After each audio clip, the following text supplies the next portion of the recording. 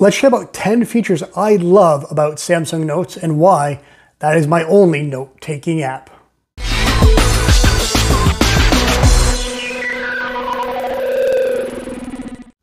Hey everybody, and welcome back to the channel. My name is Rick Russell, and this is Let's Chat Tech with Nick.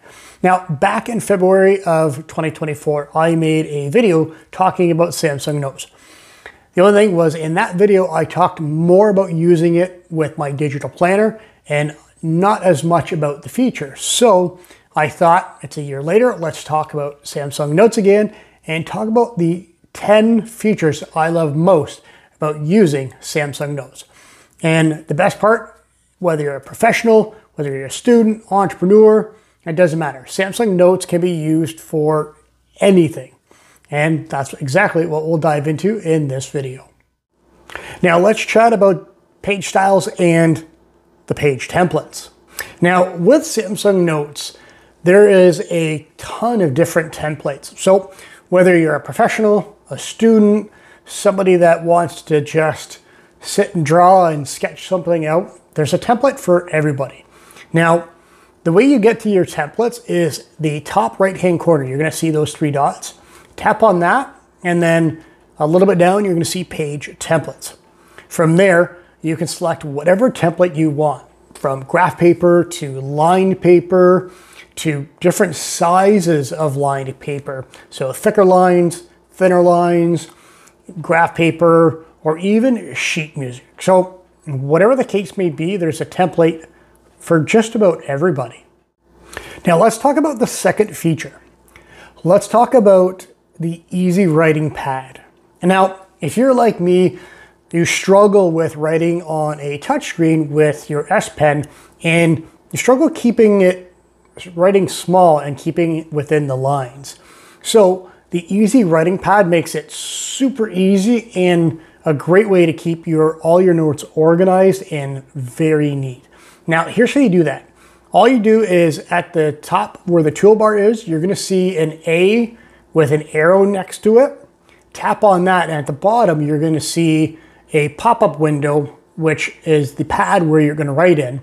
And then on your note, you're gonna see a little orange square block. And you could actually expand that to make it a little bit bigger.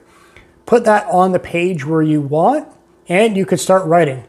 But the cool thing is, using your finger, you can move that pad around. So as you're writing, you can move it over, slide it back to the next line, and keep on writing. That way you've got a much bigger space to write in, but the note is actually normal size and easy to keep within the lines. Now, I've already talked about keeping your notes neat. Now here's a really cool feature that kind of goes along with that. That's the Align Your Handwriting tool. Now, if you're like me, if you're just taking a note on the notes without the easy writing pad, your notes are kind of a little off center, kind of a little up a little bit, never straighten on the lines. This easy handwriting tool, the Align handwriting tool, can help with that. And here's how you do that. So after you're done taking your notes, you're going to either use the lasso or the rectangle select tool and select the text that you want to align. From there, you're going to, once you have that, you'll see the menu option, pull that down, and then you'll see Align Handwriting. And there you go. From being on an angle, it'll automatically straighten it out.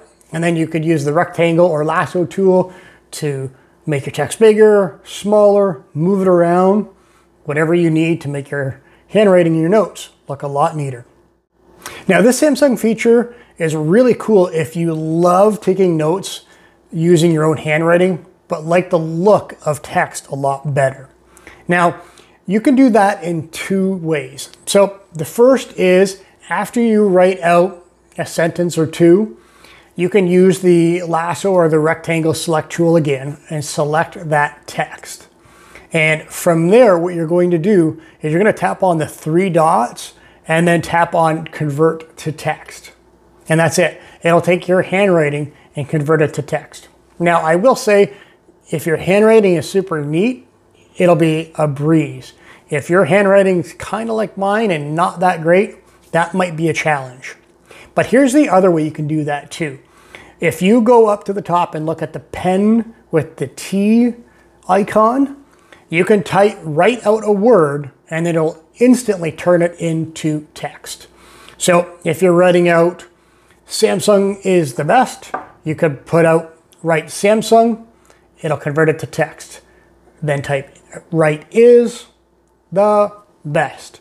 Now this will take a little bit longer, but it'll automatically convert your handwriting to text instantly instead of having to write everything out and then select and then have that convert to text. But those are two ways you can turn your handwriting into text. Now this Samsung Notes feature is probably one of my favorites. It's something that I use all the time. If you're somebody that likes to study or use notes to do your research and you like to have things color coordinated, this is the best feature for you. So if you're busy and you're not thinking about changing out the colors as you're taking notes, you can do that after the fact. So say you're in class or you're in a meeting or even just doing research for a YouTube video. You're using Samsung Notes to do all of your research or take notes in class, and then you want to spice it up a little bit and change the color of your headline, different paragraphs. All you have to do is use either the lasso or the rectangle tool and highlight around the text that you want to change that color. And then you'll see that menu pop up, tap change style, and from there all you have to do is pick the different color that you'd like, or you could even change the thickness of the pen. So if you want it to be a little bit thinner, a little bit thicker than the rest of the note, you can do it all right there. Now using Samsung Notes is not just about taking notes and being creative. It's also a very productive tool. And in Samsung Notes, you can create your own to-do list with a checkable checkbox next to each item. And here's how you do that. Now the downfall to this feature is it's not set up for handwriting, it's only for typing in. But say you want to quickly type in a to-do list and you don't want to get into another app like Todoist where you type in your task and then you have to give it a filter, a label, put it into a project. You just want to have a quick list and you don't want it on a piece of paper, you want to take it with you. So type that out using text. Task 1, enter. Task 2, enter. And then from there, hold down on the text and then highlight everything that you want to make into a checklist. From there, in the bottom left-hand corner, you're going to see a little checkbox. Tap that and it'll automatically turn all of that text into a to-do list automatically. And as you go through, say you're using it as a grocery list, tap on each of the boxes and it'll check that task off. Now, Samsung Notes really shines when it comes to editing PDFs. Now, it doesn't matter if you're wanting to download a PDF and save it in Samsung Notes, or you want to edit, draw on, or whatever the case may be. Samsung Notes is the perfect app for that. Now, the way I use it to sign client contracts. And here's how to do that. When you open your Samsung Notes, in the top right-hand corner, you're going to see a little square with a plus sign and a PDF in the middle.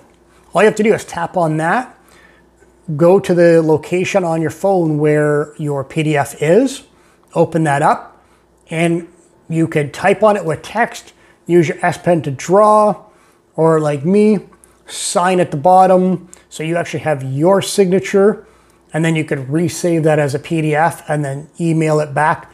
You can even email it right from Samsung Notes to whoever you're sending that document to. Samsung Notes is an incredibly powerful note-taking tool, but it's also a lot of fun as well. And that's where Galaxy AI comes in. With Samsung Notes, you can have a lot of fun sketching out just about any image that you want to draw. And the cool thing is with Samsung Notes, it'll use the Galaxy AI and convert it into a really fun looking image. So when you take your Samsung Notes and you draw whatever it is that you want to draw, all you're going to do is you're going to tap on the Galaxy AI button in the top toolbar. And from there, you're going to circle around your image. The cool thing now is it'll give you an option. If it's watercolor and illustration, a sketch, pop art, or even a 3D cartoon. And then all you have to do is tap generate. From there, it's going to take that image that you selected and you drew, and it's going to turn it into a really fun 3D pop art or a sketch, whatever the case may be. So if you're somebody like me and you can't draw, that'll help you create a really cool image. Something really cool about Samsung and its ecosystem, and that really works with Samsung Notes, is how it syncs so easily across all of your devices. So if you're taking notes on your Z Fold 4, like me, 5 or 6, or if you're on your Galaxy Book, or if you're using one of the Galaxy tablets, your notes will sync automatically throughout all of your devices. So you could have your tablet in class or in a meeting taking a note, and then if you're out and about networking and you want to refer back to that note, it's right there on your phone.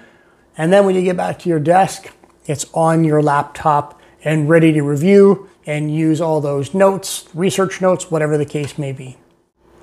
With Samsung Notes, you can organize all of your notes into folders. And this is something I've talked about before, but I use what's called the para method: projects, areas, resources, and archive. So I have 4 folders set up in my Samsung Notes, and I organize all of my notes within those 4. Something that's urgent and has a deadline goes into the projects. Something that's ongoing and I refer to quite often is in my areas. My resources, things that I'm going to use as a research and a tool to learn from. And then archive, obviously notes that I probably won't need again, so they get archived. But here's how you create those notes. So what you're going to do is you're going to open up your Samsung Notes and then hit the folder that's on the menu along the left-hand side. And then from there, what you're going to do is you're going to tap on the 3 dots in the top right-hand corner and then add a folder there. Now you can add as many folders as you want, as little as you want. And then to move a file or a note into one of those folders, all you have to do is with your finger, press and hold down on the note. You'll kind of see it pop a little bit and then drag it into a folder, just like you're doing on your desktop computer. So that's it. That is the 10 best features that I absolutely love using when I use Samsung Notes in my Galaxy Z Fold 4. Hopefully you enjoyed the video, and out of all of those 10 features, which are the ones that you use and which are the ones that you think are your favorite? Let me know in the comments below, and I'll see you on the next video.